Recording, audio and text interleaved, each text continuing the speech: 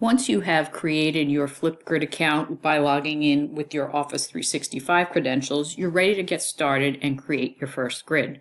If you're new to Flipgrid, essentially what Flipgrid is a video response platform where you as the teacher can post a topic that you want the students to discuss, but instead of responding with written work or typed work, they respond by recording themselves in a short video clip. And these video clips get all placed on a grid, hence the name Flipgrid, so that each student in the class can view each other's response to whatever it is the topic that they are going to be responding to. So in this video, I'm going to demonstrate how to create your first grid. And this particular video is geared towards the younger elementary students who may have a problem logging into Flipgrid using their Office 365 credentials because those credentials are kind of long for them to type. In another video, I will demonstrate for upper elementary and secondary schools how you would set up a grid so that those students could use their Office 365 credentials and not have to remember and create a new username and password to access your grid. So the first things first, we are logged into Flipgrid. This is my teacher account. I do not have any grids created yet, so the first thing we're going to do is create a new grid. And again, think of the word grid as another word for a classroom. So if you are an elementary teacher, you probably are only going to need one grid for your entire school year. If you are a secondary teacher and you have multiple classes or a special area, you may want to have a grid that separates each class by class. And the reason I say this is if you have one master grid, which will work fine, when you post a topic and have all of your students respond to it, because you in all of your classes collectively have probably close to 100 students, all of your students, all 100 students are going to be replying to one particular topic, which can make it kind of tedious to review everybody's. But that's something that you can decide depending on how many grids you want to manage. So the first thing we're going to do is we're going to name this grid, and it can be as simple as your name, Ms. Robinson's fifth, do younger grades, second grade stars 2020. Now for our younger students, again, and you can determine if you think your students can log in using Office 365 or not, but if you do have younger students in the range of first grade, second grade, possibly third grade, instead of having them log in using their Microsoft account, you can create a student ID for each of your students to keep it a little bit simpler for their login process. So if you click on student ID, and we're going to just scroll down, this flip code over here is what the students are going to use to access your grid. So it automatically generates one for you. You can see here the students would go to flipgrid.com/whatever. You can change this to make it a little bit simpler.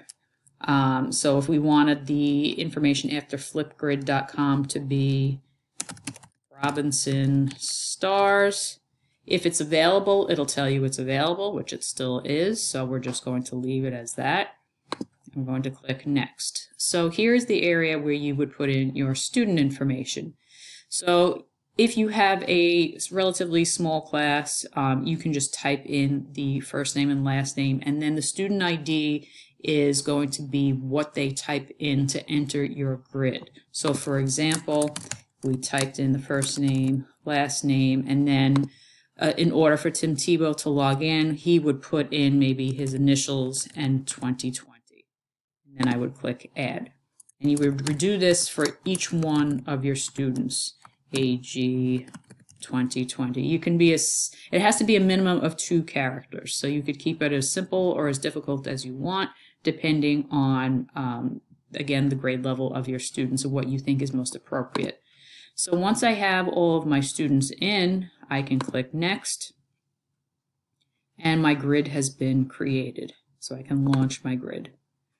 So this is the grid URL that you would give to your students so that they could access your grid. They would go to flipgrid.com/Robinson stars. So you could put this in a place either on your class website or email it to your students' parents if they were going to be doing this at home, or any other way, digital means of communicating with your students. This is what the students would need to access it. So we're going to click on Go to Your Grid. Okay, so we have the grid created. Just to show you how the students would log in using that grid URL that we just had, I'm going to open up a new window so that you can see how this would look from the student perspective. And if you forgot what your grid URL is, or your grid website address that we just created, you can click on the share button again and you would get the whole entire URL. So I'm just going to copy this, and what I'm going to do is I'm going to open up a new window so you can see what this looks like. So in the address bar, I'm going to put that URL in, that flipgrid.com/RobinsonStars, which is going to bring me to this page. So this page indicates, all right, how do I get in? What is the ID or QR code? So remember, the ID that I entered for each one of the students in my class was their initials followed by 2020. So you would have to tell the students what their ID is based on what you put it in the system when you created your grid. So I'm going to click Remember Me, and then I'm going to click Let's Go.